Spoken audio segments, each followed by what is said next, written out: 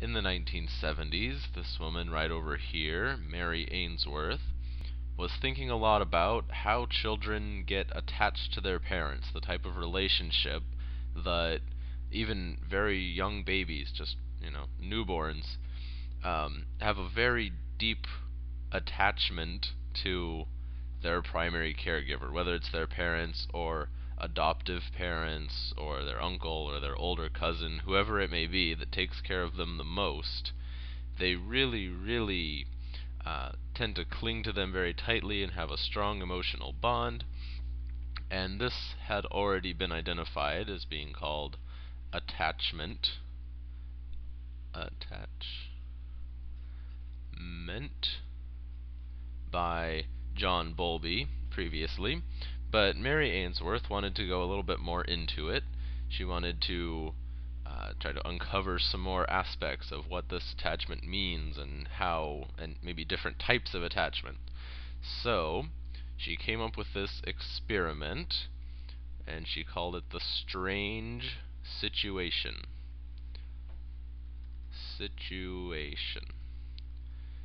And so the thing she was trying to figure out here was the different types of attachment to the primary caregivers. And her method for doing that was to see how the child responded to being separated from the parent. I'm using the word parent a lot, but I should be saying caregiver, because it doesn't have to be the parent. So excuse me if I make that mistake again. And they would be put into a strange room, like a very small, a couple of chairs and some toys on the floor. Not much to go off of. It wasn't like a house or anything. It sort of looked like a doctor's office. It's what the kid might have thought it was.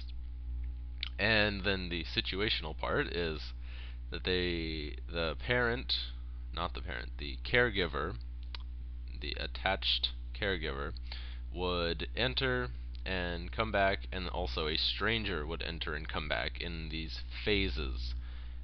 There are 8 of them, 7 or 8, and there's 3 minutes each, so it came out to about 20 minutes. It was not a very long procedure. So phase 1 was just the parent and the infant enter. The caregiver and the parent and the infant enter the room. So this is just to get the infant, and you got to picture, little babies they're doing this experiment on, because if they're old enough to talk, then they can just say, "Oh, I don't care about my mom," or they say, "I do care very deeply about my mom." And that's why they used infants. And the second episode is the actual word, or the second phase, is the parent and infant just sit there alone. And so, they walk in, and then this is the first section of 3 minutes, you could say, and the parent just sits there. The parent just sits in the chair and reads a book or looks at the newspaper, and the infant plays with the toys. And then Mary Ainsworth, or whoever's doing the experiment, sits in the next room behind some mirrored glass and with some video cameras, and they watch the proceedings and take notes on it, because if you didn't write it down, it wouldn't really be science. And then phase 3, this next thing, is a stranger enters. And this could be another experimenter or another volunteer. Stranger enters, and they observe. The experimenters observe what happens to the infant. Does the infant mind that the stranger enters? Does she kind of make friends with him? How do they interact? Number 4, because we're trying to figure out if the parent is a lot different than just a stranger, if they actually have a very tight bond here. I'll start putting dots. Number 4, the parent leaves. Parent leaves. So you imagine now, the infant thinks that they're at the doctor's office or something.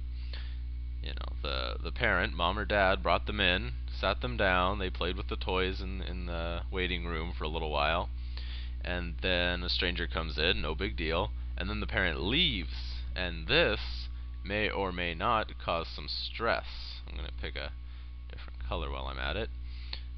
This is going to cause some stress, at least most likely, depending on the type of attachment that we are seeing.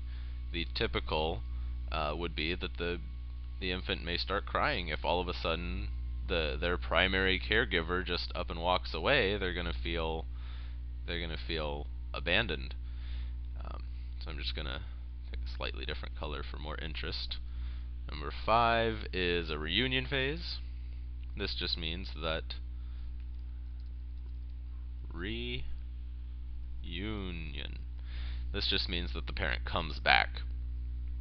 So maybe they went up to the desk to get the paperwork to fill out, or whatever the child thinks is going on, if they think about it that hard. Regardless, they are happy to see their parent. That's the key to number 5. And of course, the experimenters are still watching, and they see, does the child get overjoyed by seeing their parent again? They think all is right with the world, or does the kid not really care that much? Are they just like, oh, hi mom, I see that you're back, that's cool, I'm gonna keep playing with my toys? That's what we're talking about with different types of attachment. Number 6 is the infant is alone, or both people leave. The stranger and the caregiver, the one who brought them to the experimenting place, both leave, the child is alone, and as you could imagine, this causes a lot of stress as well. Or if the first one did, this one definitely will. They don't have anybody around. If you've ever seen a baby left all alone, they sometimes panic here. Even my dog panics when we all leave. He's like, who's gonna feed me for the rest of my life? They can't see that far ahead.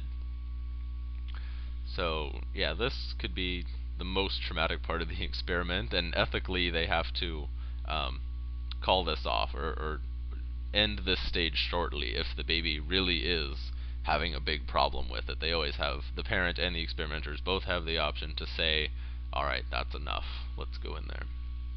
And then stage 7, the stranger comes back, and this is where it gets interesting. This is the first time that the stranger, after this big stress, right here, the child was alone with the stranger as well, but this is coming from alone to being with the stranger. So you can see the order of all these is just to give a bunch of different micro situations really fast. They're just, oh, your parent's here, now she's not, going through them really fast.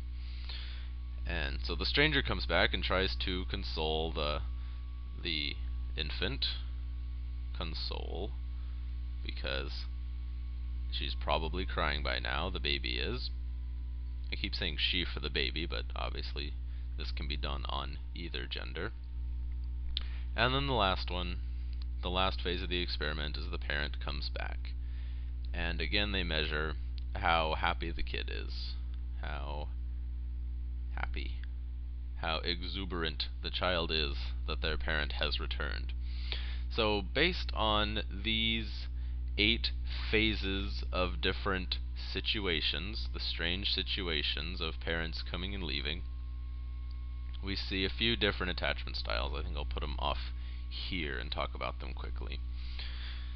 So the one that I mostly referred to as the I don't want to say the one that we're going for, the good one, it's not better than the other ones, but the one that's most typical and the one that we sort of think of when we think about a good parent-child relationship, whatever that means about our personal psyche, is the secure attachment, which means that the child really feels secure about their situation with their parent. They feel like if they leave for a second, they're probably going to come back.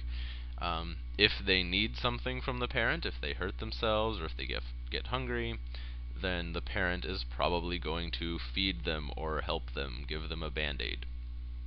So this is I don't want to say ideal, but it's better for the child's well-being, I would think. So that's the first one, secure. And then we're moving on to, pick a new color, anxious. This one's a little longer. Anxious, resistant. Resistant. And it's also called ambivalent. So I'll write that. Ambivalent. Ambivalent.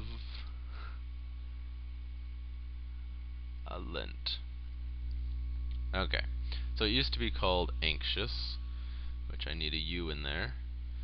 And it's now been replaced with ambivalent resistant. And the word ambivalent is a little more clear. That just means if you're ambivalent, it's one way or the other. It's like ambidextrous, right hand or the left hand. Ambivalent towards your parent would mean maybe my parent's here, maybe she's not. Doesn't make much difference to me.